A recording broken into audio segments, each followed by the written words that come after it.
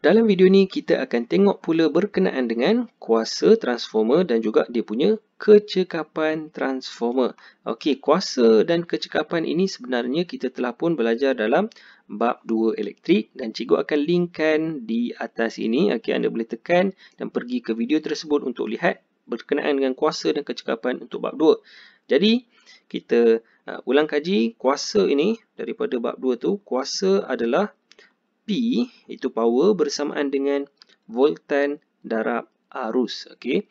P adalah power, V adalah voltan dan I adalah arus. Power tu adalah kuasa. Okey, jadi konsep ini sama sahaja untuk transformer.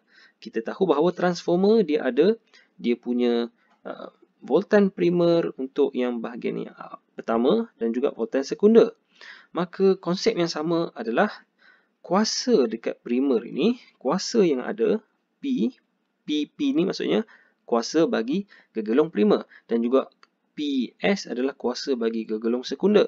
Jadi PP bersamaan dengan voltan pada P iaitu voltan primer darab dengan arus yang mengalir dalam gegelung primer ini, IP. Okey, konsepnya sama sahaja dengan bab 2 iaitu PP power bersamaan dengan kuasa bersamaan dengan voltan darab arus. Okey, dan begitu juga untuk gegelung sekunder. Yang ini ada IS. Okey, IS adalah arus bagi gegelung sekunder. Maka kuasa yang ada pada gegelung sekunder adalah bersamaan dengan VS darab IS. Okey, jadi ini sama saja dengan konsep kuasa yang kita dah belajar sebelum ni. Okey, sekarang kita tengok pula berkenaan dengan kecekapan. Okey, kecekapan pun kita telah belajar. Kecekapan seperti yang kita tahu adalah dia punya kuasa output ataupun output bahagi dengan input, kuasa input darab dengan 100%. Okey, darab dengan 100%. Jadi ini adalah kecekapan. Okey, kalau kita andaikan satu situasi di mana kita ada transformer unggul. Transformer unggul. Apa maksud transformer unggul ini? Transformer unggul ini dia ada 100% kecekapan.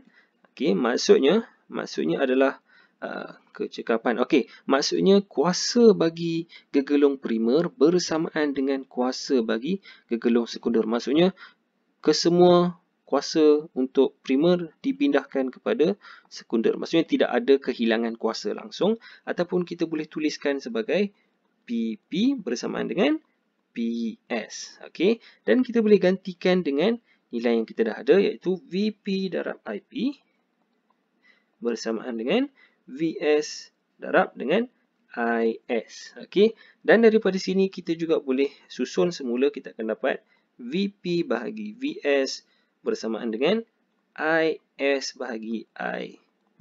Okey, jadi ini adalah persamaan untuk transformer unggul.